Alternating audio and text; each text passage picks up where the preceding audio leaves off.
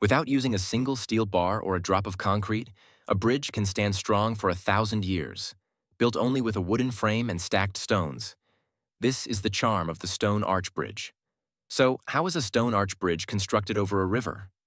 First, a sturdy wooden arch frame must be built across the river.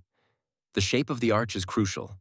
While a perfect semicircle may seem ideal, a slightly flattened and softer curve actually provides greater strength. Next comes the most complex step: cutting rectangular stone blocks precisely and placing them onto the wooden frame. Each stone must fit tightly together like pieces of a puzzle to ensure the arch structure is stable and balanced. Once both sides of the arch are complete, the stones are shaped to match and joined with cement mortar to form the side walls. Then, smooth stone slabs are laid to create a solid bridge deck, but the wooden frame cannot be removed immediately. The mortar needs several days or even weeks to fully harden. During this waiting period, grouting and finishing work is done on the side walls.